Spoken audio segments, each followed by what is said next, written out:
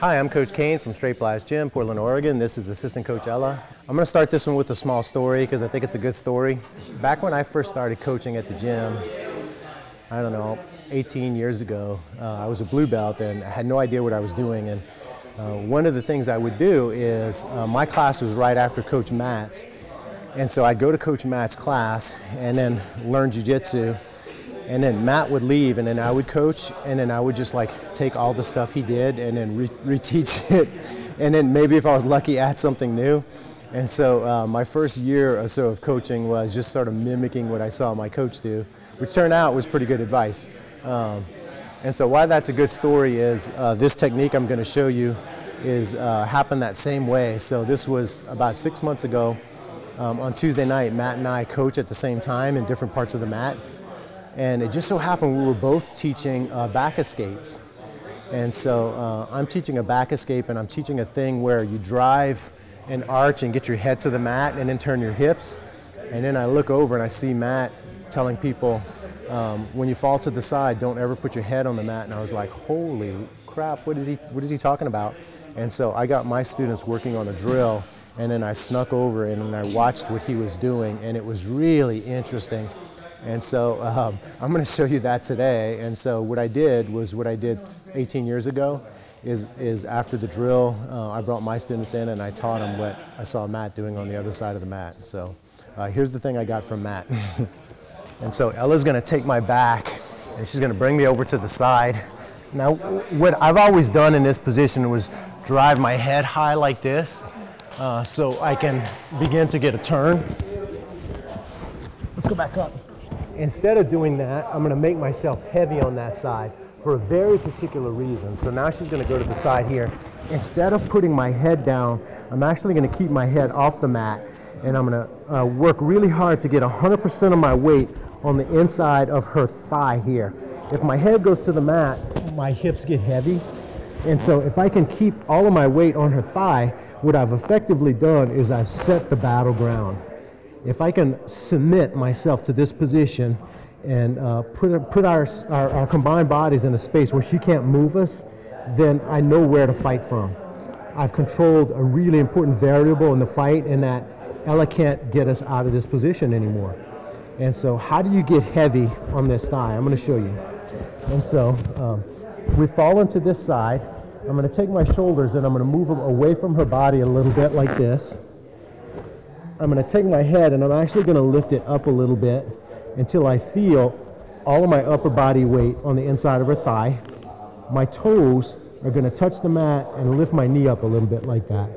And then so all of my lower body weight is on her thigh, all of my upper body weight is on her thigh, and then my hip is going to curl a little bit like that.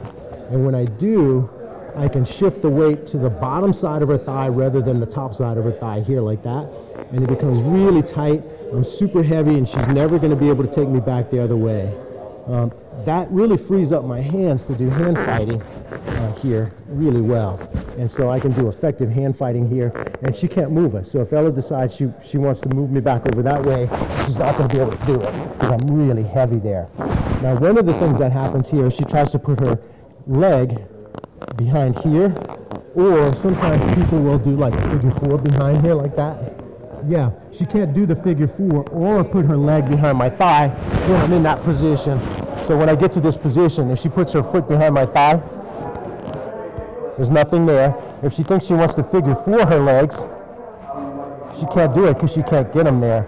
So her ability to get behind my thigh or figure 4 is completely done there. And so I've locked everything in so I can hand fight from this position. And so we're going to switch up, and I'm going to have Ella do it. I'm going to wrap and fall. That's it. And so now Ella's going to move her shoulders forward this way a little bit. Yep, and then keep her head off the mat. Good.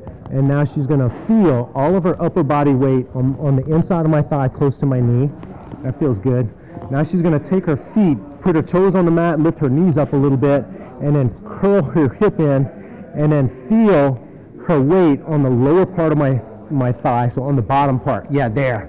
That's it right there, like that. Now her elbows should be doing none of the job of keeping her up like that, because now she can use her hands for hand fighting, and so now she can grab my hands with this one and then win that battle. And if I decide I want to figure four my feet, I can't do it.